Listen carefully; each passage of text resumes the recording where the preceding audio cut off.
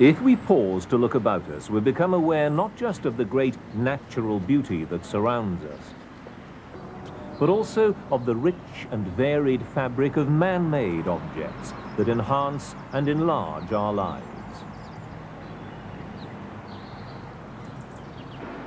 Buildings in all their forms and for all their purposes, when sympathetically designed, can enhance the world we live in. Our great cities are a testament to man's prolific building program over the centuries.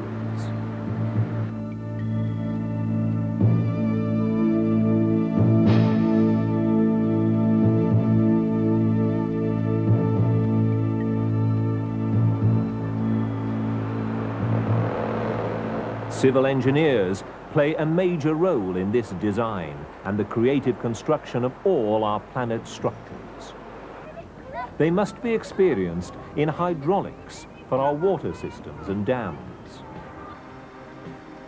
aerodynamics for our buildings, mechanics for strength, the flow of traffic around our cities and countryside, the design of our motorways to enable us to travel with relative ease, our bridges, tunnels, and the behavior of our soil and rocks on which our great structures are to be built. In fact, some of the most impressive structures of our time are attributable to their craft and their skills. The Sydney Opera House, one of the most imaginative and innovative constructions in recent years, is seen as one of the world's great monuments to the skill of the civil engineer. And suspension bridges with their unique structures are perhaps everyone's idea of what they do best. The oil rigs that inhabit our oceans are accepted as being a good example of civil engineering design.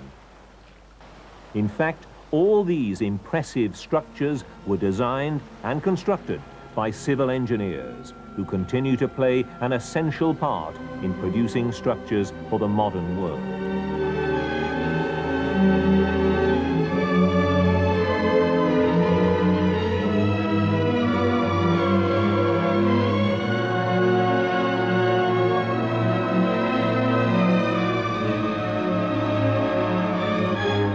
Since earliest recorded history, mankind has sought to shape the natural environment, to furnish our everyday needs and to improve our material comfort. Whether to provide places of worship or assembly or grand, final resting places, mankind has, through a process of trial and error, learned to shape stone, to produce structures of such effectiveness as to allow them to withstand the ravages of time. Inevitably, only the best survived. For many years, the principal building materials, timber and stone, remained largely unchanged. But with the dramatic changes brought on by the early industrialization of the 18th and 19th centuries, it was essential to develop new structural forms, which could take advantage of the qualities of the new, strong building materials becoming available. It was against this background that the science and profession of civil engineering was to emerge in the mid-19th century. For over 100 years, the infrastructure created by the Victorians has served us well. But age, increasingly heavy usage, and sometimes changes in requirements are making much of this infrastructure in urgent need of repair or replacement.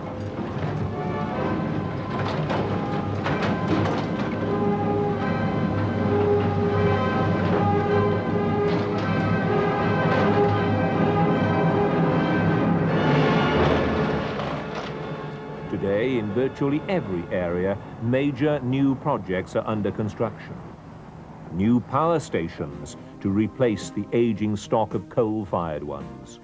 New motorways to take the ever-increasing traffic.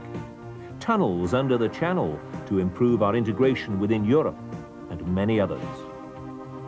In short, we are witnessing a new boom in the construction industry. And civil engineers are in great demand to support and continue the exciting changes occurring in our society.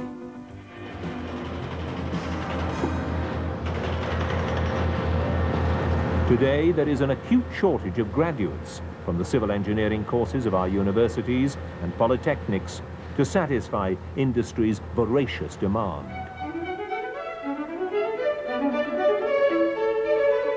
The civil engineering course run by University College London is recognised worldwide for its academic excellence and is, together with other well-known institutions, playing a valuable part in preparing students for Britain's growing industry. Recently, during a residential course, visiting students had an opportunity to see at first hand these rapid new developments taking place.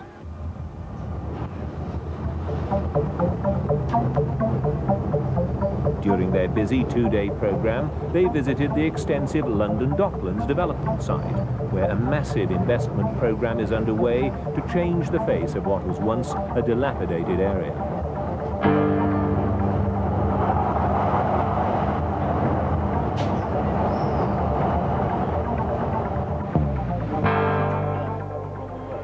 That's the site of this huge sort of 800-foot tower that's going up, the tallest in Europe, part of this £4 billion Canary Wharf development.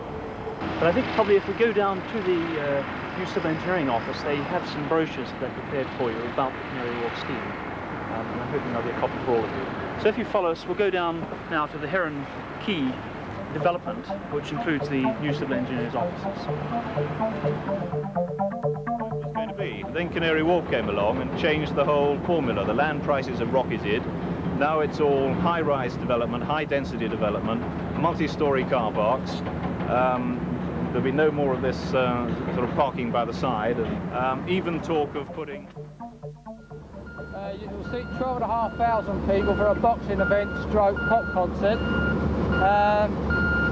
And at the moment it's the largest single-span building in the country. It's the clear span of it is actually 88 metres. As you can see, it's 21 metres high, and there's a workforce here at the moment of about 80 to 90 men.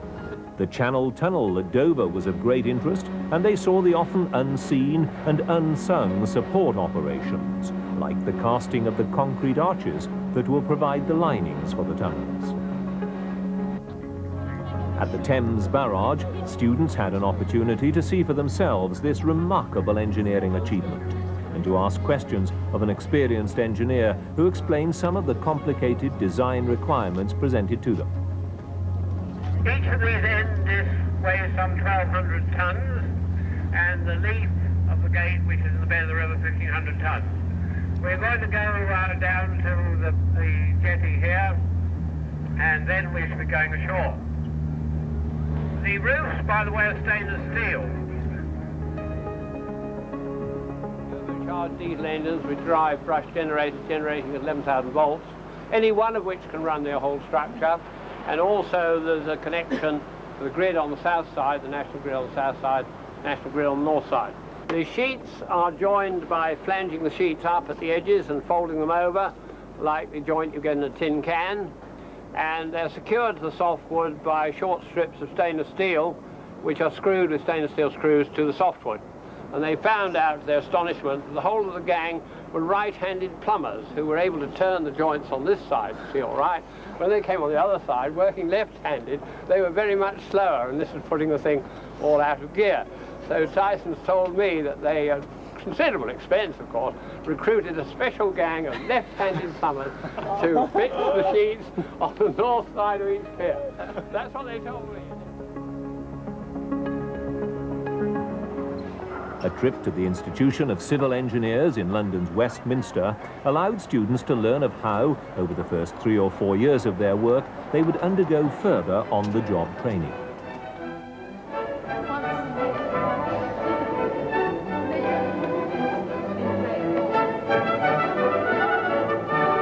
At the end of this period, they would take their final exams to become fully qualified and professionally recognised chartered civil engineers.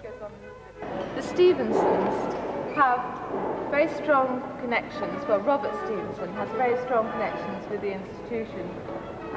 Down that end you have Robert Stevenson, who is a renowned civil engineer and president of the institution, and down this end you have his father, George. This is probably the most famous engineering library in the world. It's got approaching 100,000 books in it. The library was set up largely by the bequests of Telford's books and collections, and also the books that he brought with him when he became president. When Telford was invited to become president in 1820, he'd never actually heard of the institution until that moment. It was very, very quiet.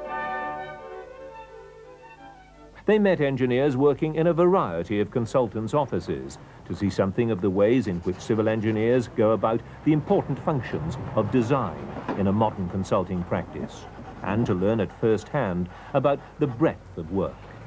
Immediately, so one person spent about 10 weeks making a model of all the surrounding streets, and having built a model, which is a geometric description, you then get a capability to apply many viewing techniques. This two-day course emphasized what graduates would be doing once they enter the professional practice. But the students also saw a little of University College, London, where in 1826 the first Professor of Civil Engineering was appointed. It was at this college that so much of our modern educational practice was pioneered. During the three-year degree course, you will learn more of the basic sciences involved in civil engineering, and will have ample opportunity to broaden the basic science through laboratory exercises and fieldwork. Like the other way.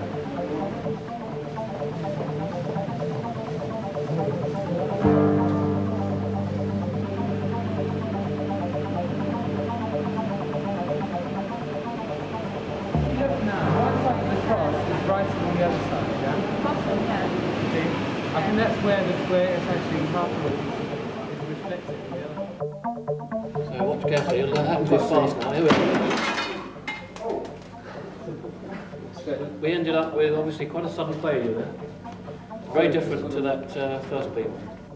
Through a carefully structured series of interactions with industry, students will have ample chance to discuss their academic studies with professional engineers, and to learn more about the range and nature of the various tasks to be undertaken. As we have seen, the role of the civil engineer is broad, varied, and challenging. The task of regenerating Britain continues at an ever-increasing pace. If all this much-needed regeneration of the social fabric is to continue, and to reach the standard set in previous epochs, we need many more of today's brightest youth to enter this respected profession. For it will be they who will shape the Britain of the future.